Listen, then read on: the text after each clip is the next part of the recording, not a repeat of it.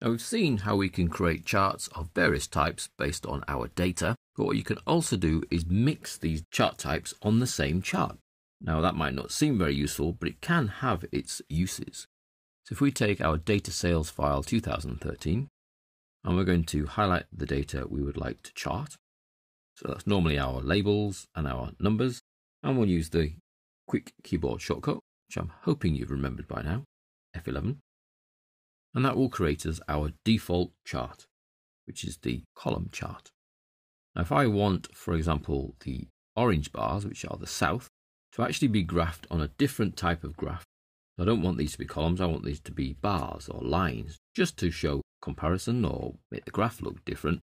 We simply click on one of the series points and it selects all of them. We then go to change chart type, and because I have a series selected, it's giving me this custom combination choice where I can change any one of the series, so there's 4 of them, and I want to change the south, into a different chart type. Now the options are then in the little drop down, and we've got other types of column, bars, lines, areas, pies, XY and radar. So I want to change the south chart type into a line chart.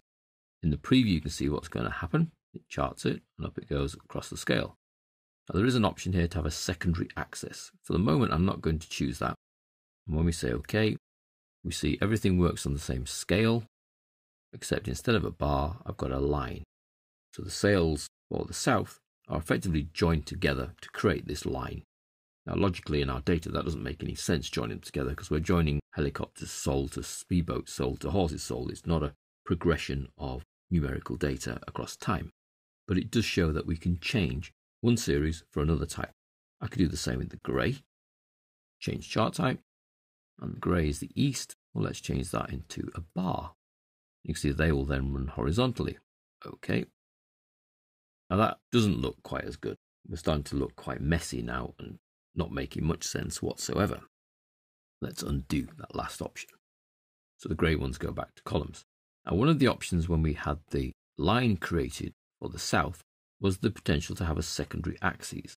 If we go back into the chart type and actually choose that secondary axis, what you'll see is the columns all then shoot up because the line is being mapped against this secondary axis on the right hand side, which has been automatically created based on the values within the south region. So if I then say OK, I see that the bars, columns really, are measured against this side. The tallest there, the grey one, is 2296, and that goes across there to the scale. The line, however, is measured to the right-hand axis, and the value there is 4774, comes across and meets about 4774. By having these secondary scales, you can actually map what effectively is larger values onto the same graph and not have such mini sizes. I mean, the planes were tiny when they were all mapped at the same relative height. Now that we've taken out the larger values, so the south region, and has its own scale, things look a bit more relative. Although we would need to look at the scale to see that orange is much more than that grey, graphically and presentation-wise, this looks much neater and less of a skew between the smallest and the largest values. Now one reason why you might want to do this mixing of graph types really comes into its own if we go back to our Jan sales and actually include the totals. So I'm including these totals here, and we'll do our F11 again.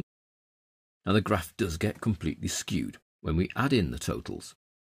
So let's do a little switch row so that we can then see each of the regions, and all of our total values are then listed as quite massive bars. Let's select one of those. We actually need anything selected really to go into change chart type. Give me this clustered option. And what I want to do is take away the sold totals and not have it included in these clustered columns, but actually perhaps put them as a bar so they go across. So you can see individual regions then have vertical columns, but the grand totals are then changed around and put as horizontal rows so that they're not skewing the bottom graph. Now that in itself doesn't look that appealing, but if I change that total sold, for example, to a pie, then that pie chart will sit behind and potentially look easier to read. So if I say OK, I then have my 4 regions with each of the bars for the items sold And then on the pie chart behind, that then divides up the totals sold into the whole area. So I can see that the South pretty much got half of the total sales of everybody. So here, mixing chart types on the same graph actually looks and makes a lot more sense. They still respond to the changes in the data. So if I go back in here, let's change the South so it perhaps isn't so dominant. Some big numbers up here. Let's drop those. Seriously drop them. And then relook at our chart 2, which is the combined chart. And now pretty much people are on a par, really. Just about quarter each. 30%, 30%, 21%, 19%. So that's mixing chart types. All you need to do to be able to mix a second chart type into your chart is select any one of the series columns, bars or lines, and then go to Design, Change Chart Type. You'll then be offered this custom combination where you can choose which series to change into which chart type.